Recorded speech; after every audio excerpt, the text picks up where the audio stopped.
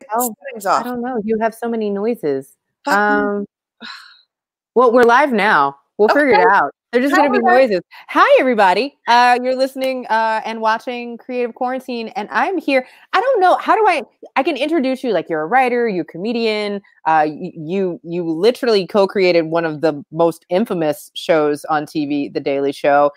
You are an activist. You are you're just amazing. Hi, Lizz Winstead. You are. I know I'm never supposed to talk about women's hair, but when you did the whole long hair, this color on you is, thank you. And I have to tell you that I had to go to 4 people to actually help me do it, because I had 4 people tell me, you're going to look really old. I don't think you should. So I went through this horrible blonde. They go, maybe you should try. I remember this. So then I'm blonde, and I looked like every asshole white lady who would call the cops on a black kid selling something on the street at a stand. Like, all I had to do was put a phone up to my ear and go, there's a child on the street who doesn't have a permit, and I don't know if they belong in this neighborhood. Like, I looked like that with this blonde hair, right? You look like Karen. So I was like, yeah, I was every Karen. It was the worst. So I was like, no Karen for me. So then I found this woman in Minneapolis who was like, you know what? Let's just strip your hair of what's left of all this ugliness, and we're going to orchestrate gray and gray highlights and put black undertones and do it. And that was like a year and a half ago. And then my regular grew in. So I went through this whole thing, and I've never been happier. I get my hair dyed twice a year. I'm just living my truth. I don't look like a Karen. It's all good. Or maybe a little less. I don't know. Oh, I do. See, this is actually, we have started off with the exact reason why I love you, is that you are funny and honest, and incredibly active in making sure that people get to live their truth. And that's just such an incredible space to be in, particularly as a comedian, right? So like, you are our first comedian on the show. We're going to have a whole week of comedians next week. Spoiler alert. I'm really excited, though I'm not telling anyone live right now who they're going to be. It's going to be great. We'll talk offline about it. And so, but one of the things I also love is that the thing about comedy, it tells the truth, right? It is such a truthful place to be, and you use that comedy in your writing, in how you produce things, and how you organize.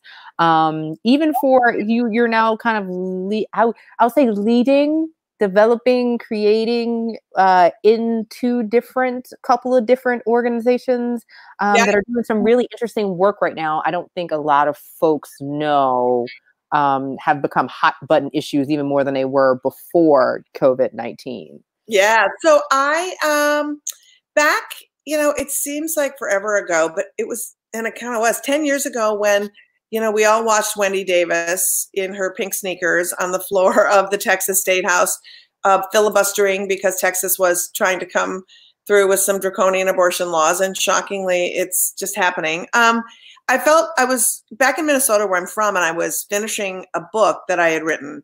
And after that happened, I was watching 27 different states pass this like model legislation, it was crafted by right-wing extremists, dropped into all these state legislatures, and watching clinics close really fast. And I felt paralyzed, and I wanted to do something. And I was like, my whole career has been sort of, can I swear here? I can't remember. There's no censors and no sponsors. Okay. So, shining a light on bullshit, really. And so it was like, I could do that very well. And I was like, no one's talking about reproductive access and abortion and all of these monsters who are literally just holding up white supremacy and patriarchy and misogyny in a way that is relentless, right? It was relentless. So I got back to New York, and I had a big dinner party with a bunch of comics and writers and filmmakers and editors, and said, we have to, since the media is not going to do this, and we're people who make media, we need to sound the alarm. So I started an organization, 2 organizations, and one is, they're both do the same thing. We're trying to raise awareness about what's going on with abortion access. One is a very political organization that takes on the politicians straight on, and that's called Abortion Access Force. And what we do is we hold them up, shine a mirror to them, tell people where they can go to make a difference, try to amplify other politicians. And then I have an advocacy group that literally travels around the country 4 months out of the year, where we do comedy and music shows in the hardest hit places. And then we bring on stage the providers in those towns and the activists, and we have a conversation so that our audience who loves music and comedy and cares about politics and issues can learn about what's going on in their state and then sign up right in the room to advocate for the clinic. So we're growing activist bases through our shows, which is really, really fun. And then the second part of that is we go into the clinics, and if they need help, we provide some kind of support. And that can be anything from bringing them meals to bringing in spa chairs so that people can get a little bit of a break during the course of their day, to redoing their gardens, fixing their fences, mowing their lawns. Because if you provide abortion in these hostile states, what a lot of folks don't realize is that you can't get a care that a regular small business would get. Like, you can't get services like somebody to fix your roof, or if your toilet breaks, or if you want somebody to, a landscaper, because they don't, either they'll be targeted if they support the clinic, or they don't believe in abortion access, so they can't get the care. So for us to be able to go in and be able to help them do that, and then bring that information to our audience, we've been able to connect all kinds of small services to the clinics. And it's amazing. I'll never forget this guy. We were telling the story in Oklahoma City, and the clinic was saying they had a problem. So this guy raises his hand. He's like, are you telling me that activism is, I get a client, I get paid, and I go and I mow their lawn? And I was like, yes, you parking your van outside of that clinic is activism. And he could see himself, and he could frame activism in a way that was connected with him. And also, it's really good to ask people to simply do what they know how to do and apply it to be helpful. Sometimes it's hard to, if you're working all day and then you have to go to a protest, and they have to go to a meeting, and you have to go to this and that. And it's like, or you have a sewing machine and you can make masks for COVID, or you can draw, so you can do this stuff. So helping people find the ways to be helpful is a big part of what we do. And I think it's interesting because in the heart of that is a creative way to organize, is a creative way to outreach and do things.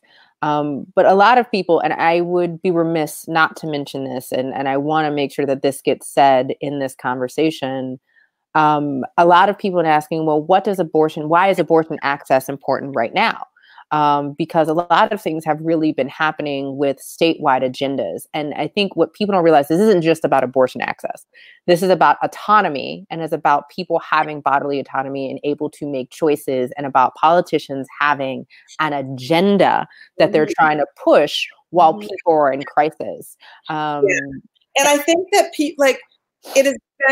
it's been this relentless chipping away at and making it harder and harder to access abortion, especially for poor women and women of color. Like, that's, of course, every single law affects two groups of people, poor people and people of color, all the time, every time. The oppression is real, right? And so having chipped away so hard and having access to abortion be really hard right now, and also difficult, then you add COVID onto it, right? And when you think about abortion provision in 2020, so many states have doctors fly in because the doctors don't live there, right? Traveling now, what happens? What happens if that one doctor at your clinic has to quarantine? Thousands of patients lose work, right? What happens if your LPN or your RN or your counselors have to quarantine? There's not 50,000 counselors that you can get, right? So you forget. And also, 1 in 4 people of reproductive age will have an abortion in their lifetime. They need one. That doesn't stop because there's a pandemic, right? And so as clinics are trying to provide care and doing an amazing job of social distancing and keeping people 6 feet apart in the waiting rooms, that means less patients that they can see. And then when they have come up with creative ways, like you will wait in the parking lot in your car and fill out your paperwork. And then one of the things our organization is doing is raising money so that we can get those restaurant buzzers for patients so that they can be safe in their car and they can get buzzed and they can come in and you can have that space, right? But what's happening is you're a patient and you're in your car and everything's great. The churches that are gathering, the hateful churches, are saying, first of all, they're gathering. Second of all, they're saying, use this as an opportunity to go to the clinics in droves and approach people in their cars and minister to them as they are waiting for their appointments in their cars, blocking them from getting out of their cars, being at a distance that's unsafe, and then following them in this COVID time to their appointments. And it's been an unbelievable, unbearable thing to see and watch. And as people are living in this time, and we all are self-assessing of how we feel, and people are feeling, you know, home insecure and food insecure and healthcare insecure and job insecure. If you find yourself with an unattended pregnancy and these governors now are trying to close down clinics, the callousness with which they can't assess a person's situation to say, we're gonna cut off something you might need, a healthcare you might need, because you're looking at your life and saying, I can't possibly, parent another child right now or parent a child, and abortion is the right choice for me right now. To have governors from around the country, of which it's happening over and over, where the governors are saying abortion's not essential care, so we'll shut you down. It's very heartbreaking, right? And if you want to get me rolling around, so they're saying that, but then these clinics that are out there that are fake, that are set up by religious people, that are solely created and funded to discourage people from having abortions. They look a lot like a clinic. You've seen advertisements, billboard maybe, that's like, pregnant, need help. It's not a real place. It's a place that is very shaming. They're allowed to stay open.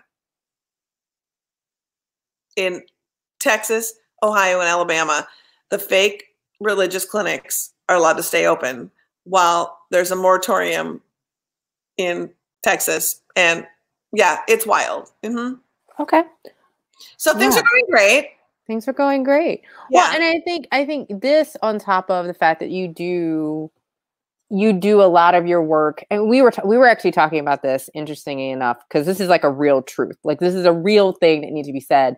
And the funny thing is, all puns intended, is that comedians do utilize the truth in comedy. And it's one of these things where it also is in my mind, like, I've heard a couple of your sets before, and you really do use your platform to talk about this realistic irony that exists. And interestingly enough, my biggest question right now, which we'll get to how people can help. I really want to make sure we get to that at the end, right before we close up the conversation. Yeah. As a comedian, as a writer, how are you seeing comedians, and how are you assessing what this means for your craft as a writer, as a comedian, but also as a progressive feminist? You mean this time that we're in? Yeah. Oh boy. I feel a lot of ways about it. And so I go through waves of trying to process the now and then the future. And the questions I'm asking myself right now are, the things I'm doing right now are, I'm just going on Facebook and I'm trying to be fun and funny and talk to people and be vulnerable and try to find humor in our mutual fear. I think that's a very key thing. But as I look to the future, I wonder how much of the social distancing and the fear, because we don't have leadership in place that's helping us understand that things are going to get better and things are put in place. So in the future, this won't happen again. Because of that unknown, and because I don't think people feel very confident that that's happening, what does that do for people who would normally gather to go see a comedy show? Are they going to want to go back into a room full of 500 people and watch somebody on stage? Am I going to feel comfortable in a room full of 500 people on stage. You know, and so I worry about that. And I don't worry that it's gonna never happen again, because I think people are gonna need to go out and gather and be social and connect. But how long will it take? And what are we gonna have to do, all of us, to feel safe doing that? What's the government gonna have to do for us to feel safe to do that? So those are real things. And you know, I've been doing the D-Nice dance parties, and I've been like doing all the stuff that people are doing to try to connect. But at some point, this is just, I need to hug someone. I need to be in a room. I need to have laughter overlap. You know, even us talking with each other, we can't be like, stop, wait, hold on, right? We are watching to see when it's our turn to speak. So there's a lot at stake. And I think it's really interesting, because we had a similar kind of question when it came to jazz clubs in our conversation with Byron Isaacs on Monday. Mm-hmm. And I think it's a real thing. And it's also, there's these utter complexities, because I don't know, a lot of folks know, but you can correct me if I'm wrong. One of the things that people don't know about comedians is that comedians work on a set. And they work a real long time on a set. And a set may be something they work on for weeks, months, years. It may be something that they tour the entire country with that one set. And one of the things that you don't do is you do not film, and you do not put that set online. It is, right. It is a really, and that is a very traditional stand-up comedy situation. And as a person who has helped do the communications for that before, like, I've become very uber sensitive about, hey, can I put one joke? Can we not put any jokes? Like, and then understanding that set may, if a comedian is lucky, become a special, and then it's gone. That set is gone. It is in the world. You got to go start over from scratch. If you're lucky, you get to bring one or two of those jokes with you. And I say that to say, you know, what does it now look like in a world where comedy is now all digital, where every single thing you post is now got to kind of be a new thing? And do you think there's this weird demand, or is it completely separate, right? Do you feel like stand-up is just going to be stand-up, and digital internet comedy is going to be digital internet comedy, and sketch comedy is going to be sketch comedy? Or do you feel like there's going to have to be an adaptability until we get back to that room of 500? I definitely think there's going to be an adaptability. I am somebody who is unique. The comedian that you described is 95% of comics. I am in the 5% of people who respond to the world. So I am so used to my material dying on the vine and going, and I do it, it's done. I do it, it's done. You kind of buy into me and my outrage and my tone. If you never knew me right now, I'm more like Lewis Black than I am Jerry Seinfeld, where I'm not crafting a joke till it's perfect. I am assessing a social situation and responding to the bullshit around it, right? And so if you're like, oh my God, Liz is gonna go out of her mind with this, I am that person, right? And I will do a lot of my writing actually on Twitter as figuring out a setup or a punchline or a joke, and then figuring out how to develop some stuff from there. I have a whole system where I write it. If I get 25 retweets in less than a minute, I favorite it, I put it in a document, and then I build. And I have a whole category of how I do it. So when I go out and you see me live, I am talking about the news probably of the past 6 weeks, really the past week. It is all fresh. And I open with, this is happening right now. And then I go and weave it all together. So, you know, that is an interesting place for me. It's like, do I go into rant mode? Do I just keep doing things? You know, on a daily basis, on a weekly basis. We are going to be launching a daily show that is like a combination of kind of like, you know, some sketches and conversation and guests that's going to be streamed on a bunch of different platforms. We're not sure when we're going to launch it because COVID kind of kicked us in the ass about that. But, you know, 15-minute show that talks about all the news and reproductive rights, because there's 140 stories a week about legislation that is coming down the pike or all around the country, and people creating these sanctuary cities and moron incels who are saying shit. I mean, there's a lot of stuff to talk about. So that's coming down the pike. So I think, how do we do it in a new way? It's like these kind of things are a new way. I wish I had stock in Zoom. Sad that I missed out on that trend, but it's not. Yeah.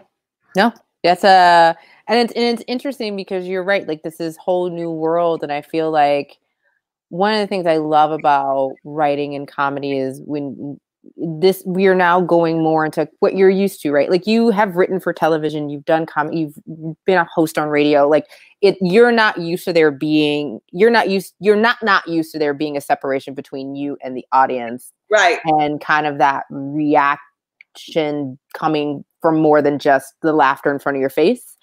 Are there any particular projects because of just having kind of this forced isolation that we're all in that you're working on, or any kind of, or not working on? Have you just been like, it's on the shelf, I'll get back to it? It's cool. I mean, this Operation Save Abortion show, we are tabling for the time being, but we have 2 super fun things coming up that I can tell you about. One is on Wednesday night, Hulu is launching Mrs. America, which is a 7-part series about the men's rights activist Phyllis Schlafly. I'm just calling her a men's rights activist because everything she did was to destroy women and to keep find the lie. Yeah, I know, right? So we're gonna do the after show.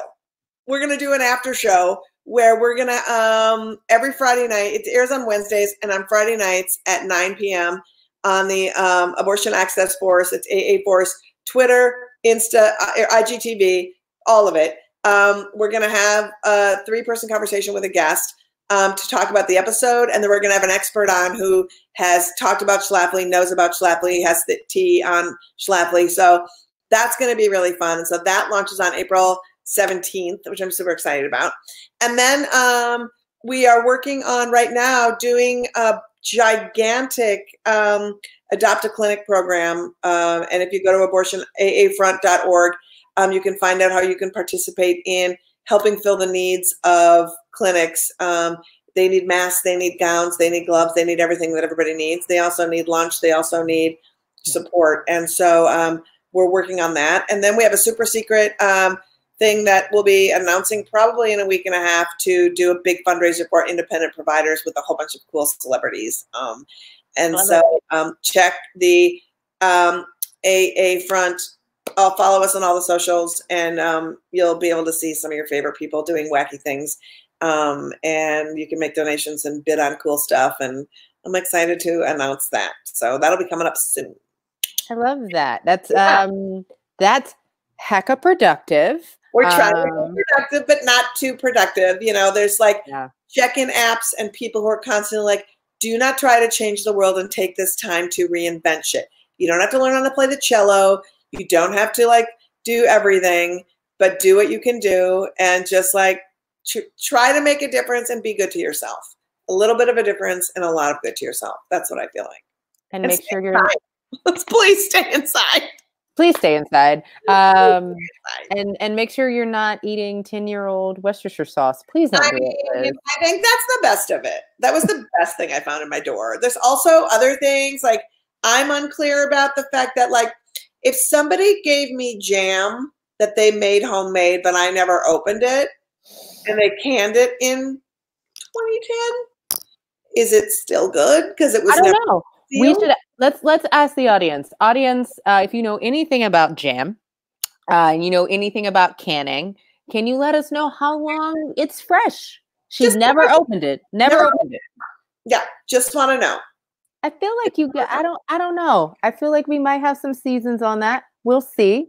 Yeah. We'll see. For those of you who are watching, just know that you can ask questions live by typing things into the comments, putting it into the chat box. We will be asking some of those questions live this afternoon. It's not just a conversation between Liz and I, but I think that's really interesting. This is again, back to this whole comment about everyday life is funny.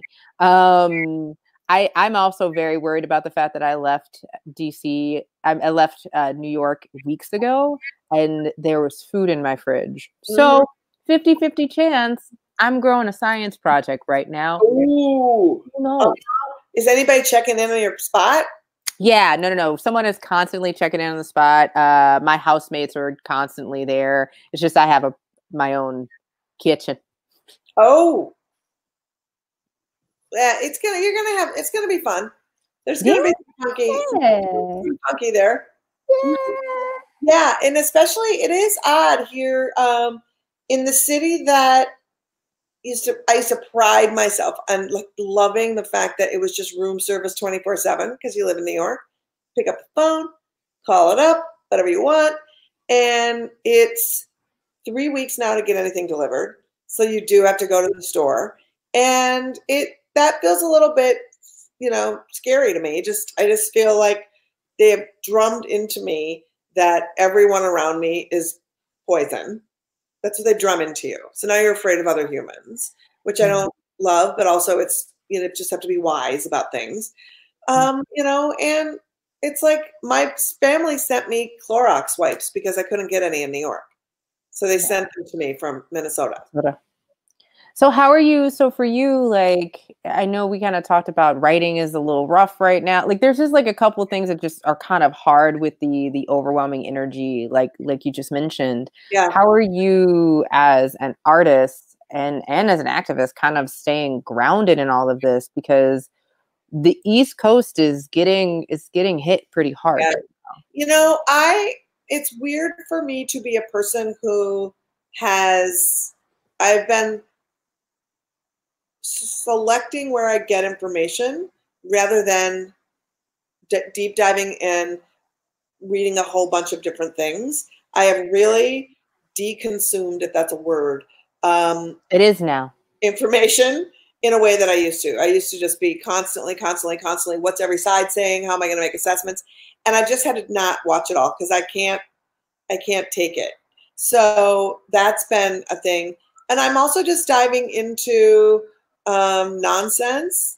I'm diving into like shows that are fluffy and that don't require anything of me. I feel lucky that Kathy Valentine, the great guitar player from the Go-Go's, has a memoir that just came out. I'm reading that, and it's great. Nice. It's great because you know what? Nobody writes about a rock experience in that is constant. If you can hear, that is constant, and that is new. So it's literally picking people up constant.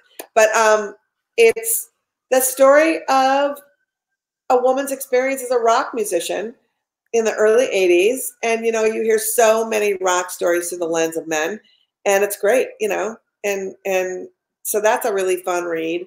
And I'm just like, doing what everyone else is doing, having chats, drinking with friends.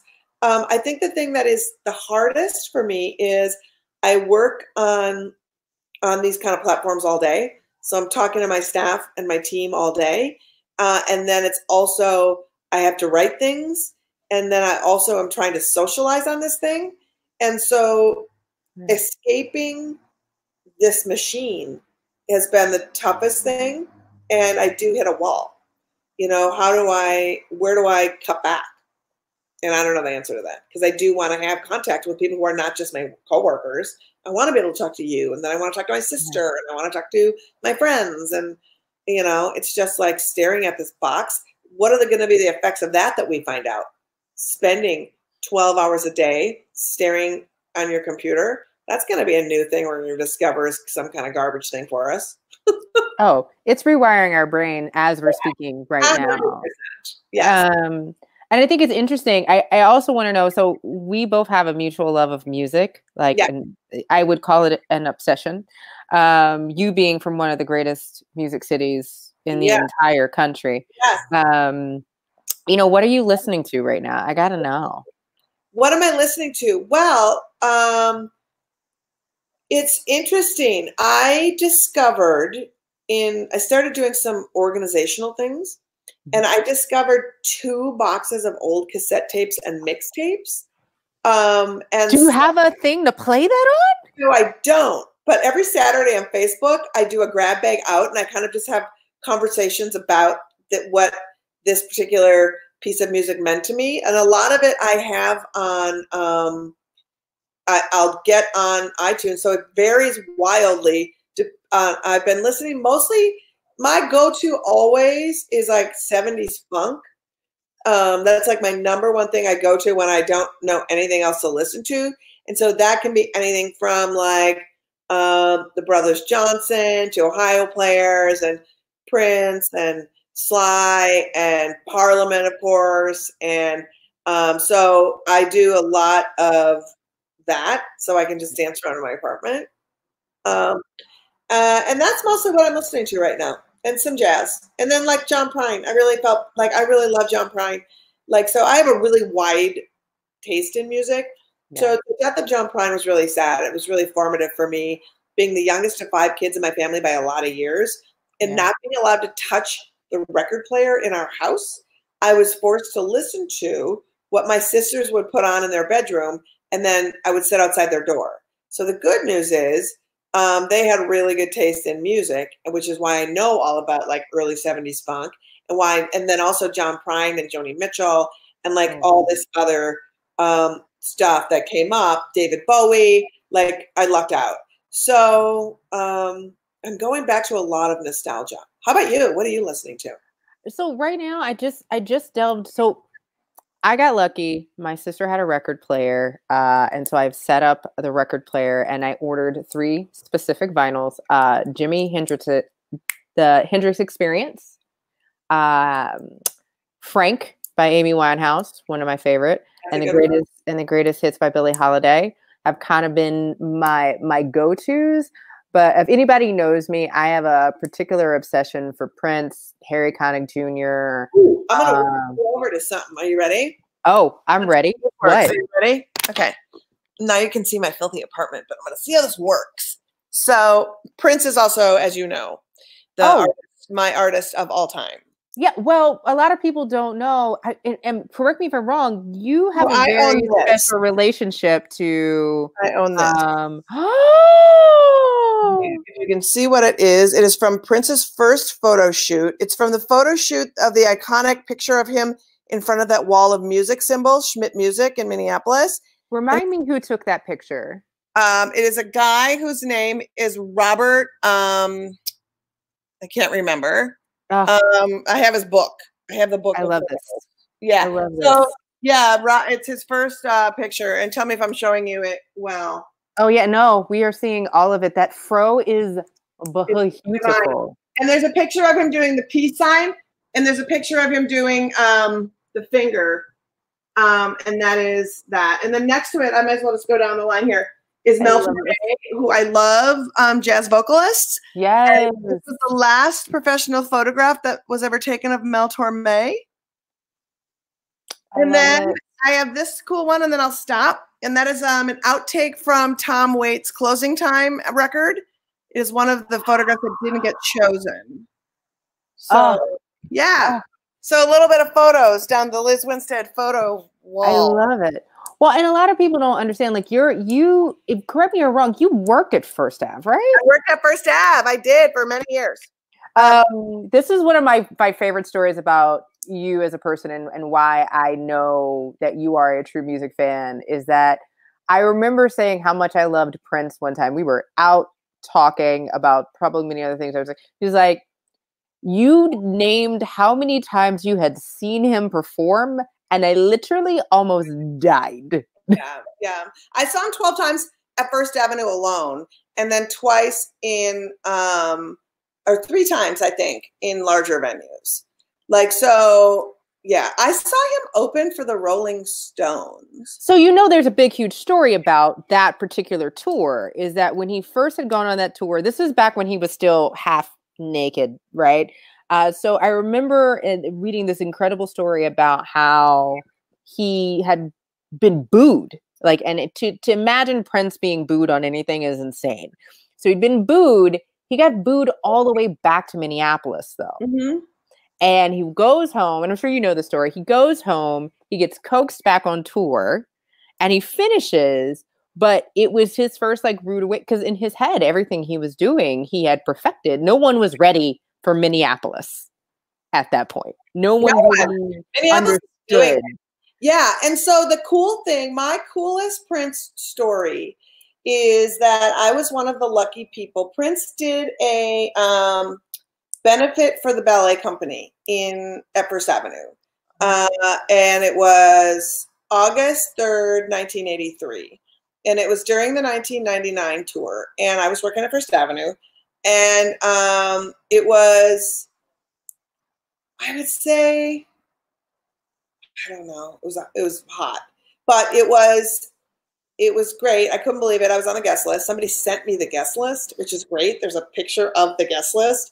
And it was the night that he premiered 5 songs from Purple Rain that no one had heard. And he opened up the show with the song Purple Rain. And let me tell you, there's footage of it. Somebody tried to make a documentary, and I don't know what is happening with the documentary, but I was in the documentary. They interviewed me for it.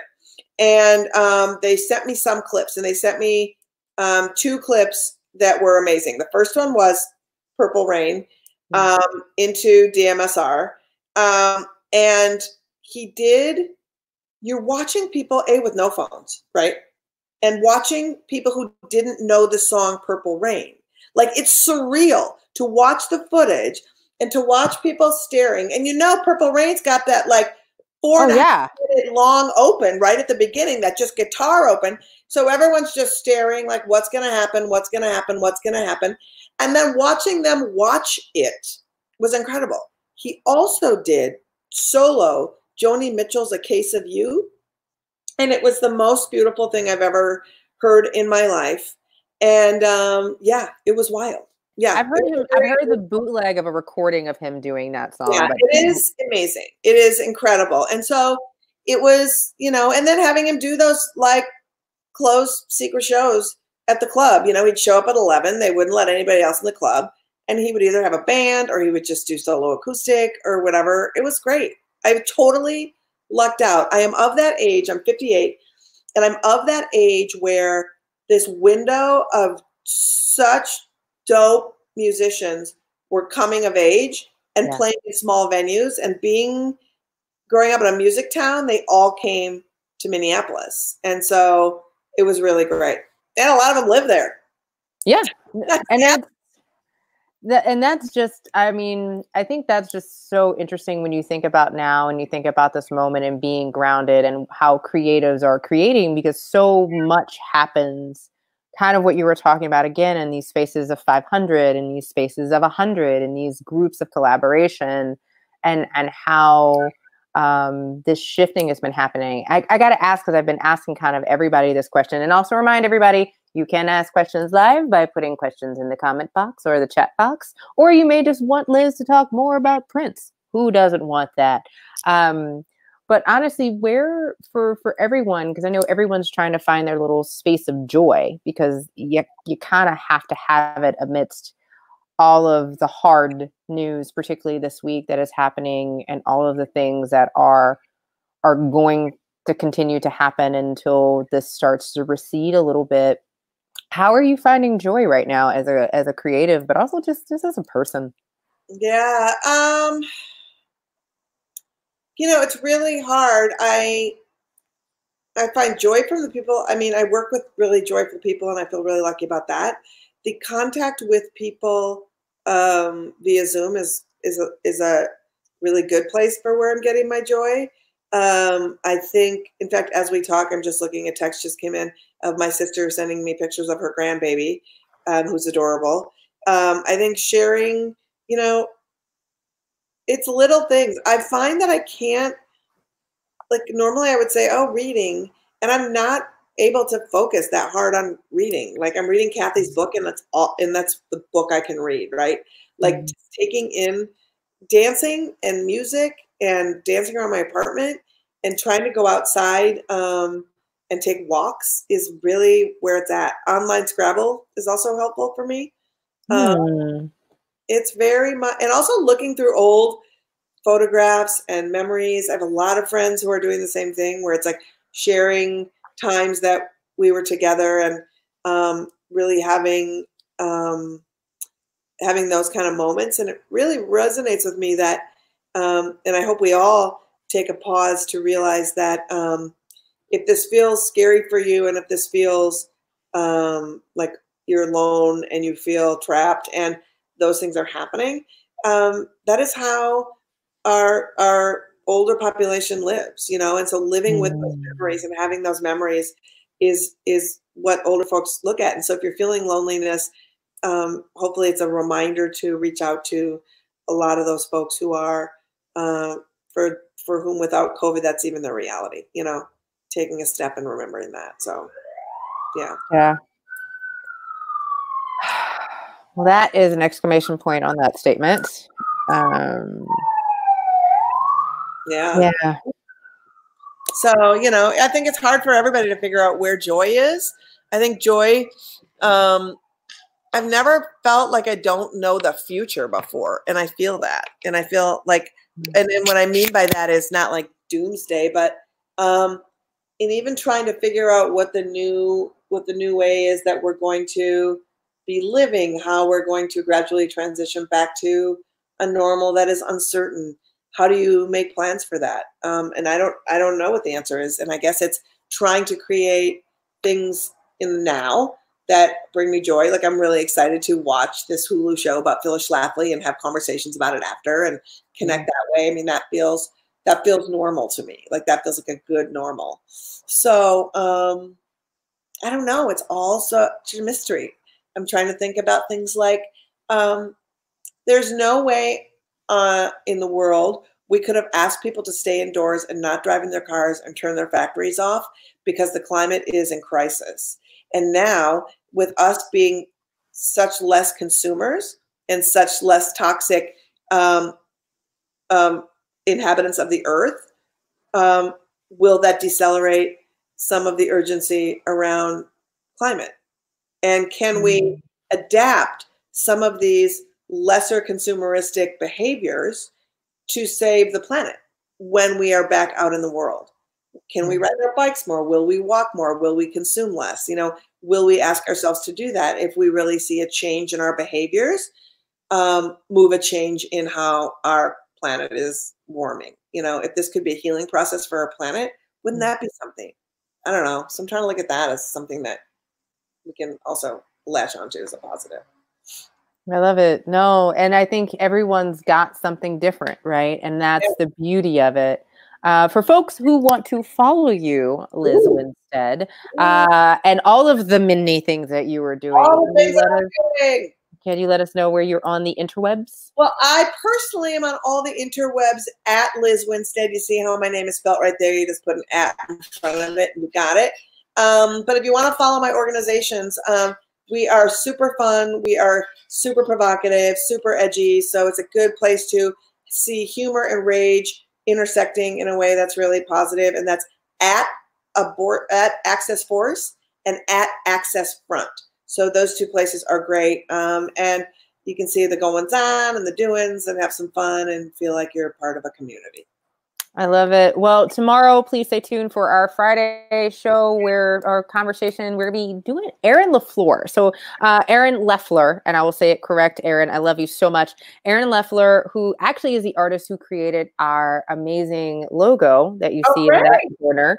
But Aaron is also a merchandiser, character developer. She works with Lucasfilm. She works with Marvel.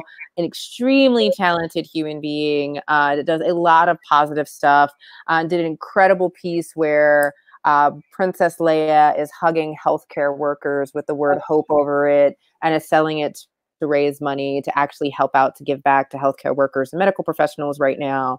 And so she'll be on tomorrow kind of talking about what does it mean to be a visual artist right now and how that's adapted and adjusted. But I want to say thank you again so much, Lizz, for taking the time out today. To you, and if this is the way that we can like communicate and with other people, I'm so happy to be here. Please be well, and let me know when you're back in New York. Yes. All right. Thank you guys for tuning in. Bye.